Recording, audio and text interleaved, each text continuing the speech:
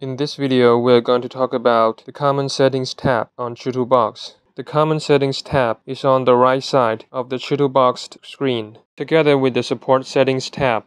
On the upper part of the Common Settings tab is the file list, where you can select or remove model files on the program. You can click to select a single file, or hold the Control key on your keyboard and click to multi-select, or you can hold the Shift key and click two files to select all the files between them.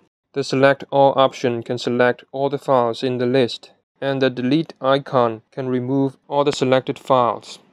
Below the file list is the Slide Settings button. Clicking it will open the Slide Settings window. We will talk more about the Slide Settings on the Slide Settings tutorial video. Below the Slide Settings button are a little triangle button and the Slides button. The little triangle is a shortcut way for you to choose your slice profile. It's the same as choosing the profile in the Slide Settings window. Next to it is the Slice button. It will launch the slicing process. If you finish editing and adding supports for your models and have set up the right slice profile, you can click this button to slice your model. And once the slicing is done, you will enter the slice preview screen. Finally, you can click the Collapse or Expand button on the tab to hide or show this tab, or you can drag the left side of the tab to adjust its display size.